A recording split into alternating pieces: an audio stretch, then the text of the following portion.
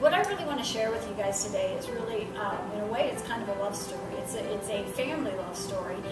And I think that hopefully what you're going to hear, there are a whole lot of things that you can use in your own personal life, in your own relationships. I don't think this has to be just about me. I was very honored to be recognized as one of the next best brilliant ideas for humanity.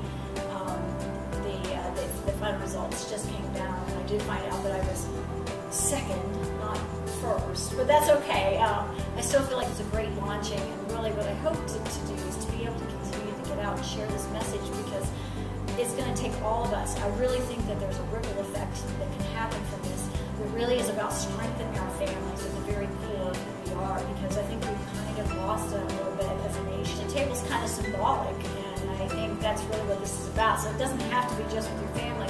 The kitchen table is a place where we kind of come together. It's a place where we feel safe a lot of times, and that's really what this is about. And creating that space that we can all feel kind of safe with. What you'll pull from today, certainly maybe some things that you can take back and share, maybe with your own families, but at the same time, maybe with people that you just really care about that are in your life. Cheryl's presentation today really brought to light many different things that I had not considered, and confirmed a lot of the things that I try to do with my family, and it's a program that everyone should see and hear and live with. Because it's never about the challenges we face, it's how we choose to respond to these challenges that's really what defines us and how we deal with it. You understand that when you are above the line, that you can actually, you're empowered, you can actually make a change in your life. When you're below the line and you're blaming someone else, you're giving your power away to someone or to something. It was a great seminar. It revolutionized the way the family communicated. It really taught me a lot about how to communicate better and how to be involved in familial ties. I knew what I wanted. So this is how this book came to be, which was 101 Creative Ways to Save Money. It's actually an interactive workbook for families on how they can wrap around ideas and actually put action steps behind some of the ideas that they could adopt as a family.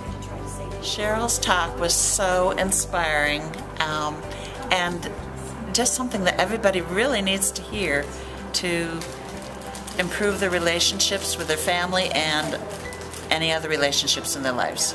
So it has like worksheets in it that you can transfer what you talk about as a Muslim to your mom. And it's funny because even the other day I was out at you all know how much I've been waiting for spring to come, and today was a beautiful day, but it was worth it to forego the sunshine and be here with Cheryl Bassitt. This was a wonderful presentation. We learned about living above the line, which is ownership, accountability, responsibility. Can't wait to put some of these things that I learned today into practice. Thank you so much, Cheryl, and to you too, Mary B. Well, the gold rule is treat others as you would want to be treated. The platinum rule is treat others as they would want to be treated.